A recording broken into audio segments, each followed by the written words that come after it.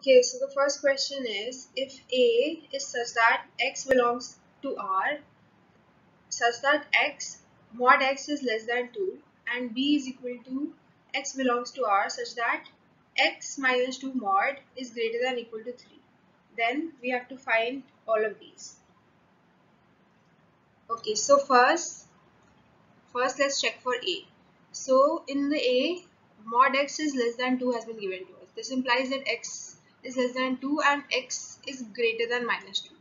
So this is the range of X from minus 2 to 2. So these are the numbers present in A. Now in case of B, we have mod X minus 2 mod whole mod is greater than or equal to 3.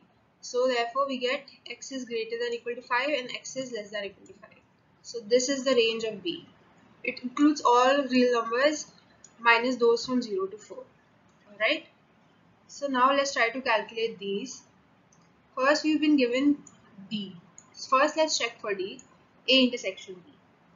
Now as you can see in A there are minus 1, 0 and 1, and in B only minus 1 is present. The numbers from 0 to 4 are absent, right? 0 to 5. No, 5 is present, but the numbers from 0 to 4 are absent.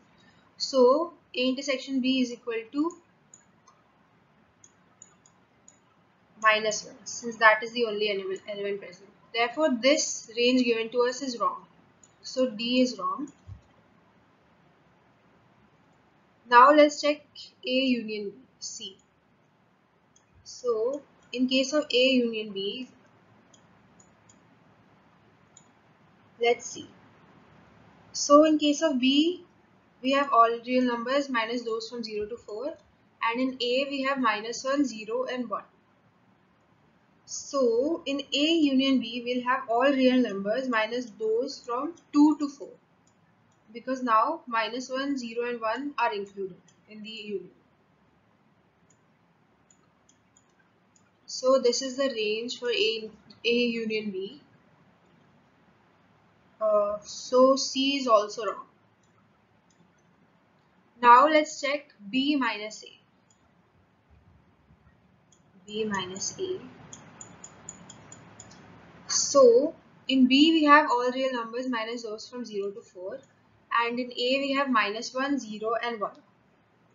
So B minus A would be all real. So it includes all real numbers except those from minus 2 to 5. Right? So this is correct.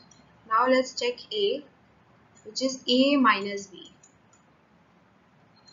So in A there are only minus 1, 0 and 1.